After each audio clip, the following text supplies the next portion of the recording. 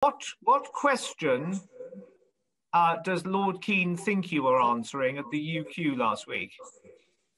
Well, I've spoken to Lord Keane, and I have to say, in talking to Lord Keane and looking at the specific question that my honourable friend asked me last week, he agrees the answer I gave is the correct answer.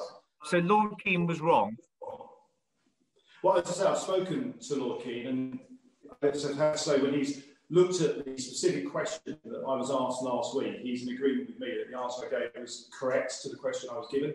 And it does, as I say, that answer I gave reflects the legal advice, the government's legal advice, as was published. And as I say, I believe you as a committee have a copy of that from the Attorney General. Do you think it's a little strange that the Advocate General of Scotland, Scotland's senior law officer, could, on such a sensitive issue, get it so wrong by claiming that you were wrong? Well, I think if you look at what he said to the Select Committee yesterday, I appreciate he also was speaking on the floor of the House as well.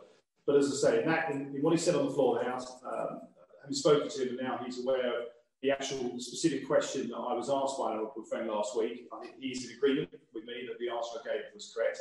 If you look at what the Advocate General outlined to the Select Committee, it's entirely in line with the points I was making last week, throughout the UQ actually, and in line with the legal advice from the Attorney General. Yeah, I mean, call me old-fashioned if you will, but I rather had higher expectations of a Queen's Counsel in terms of accuracy.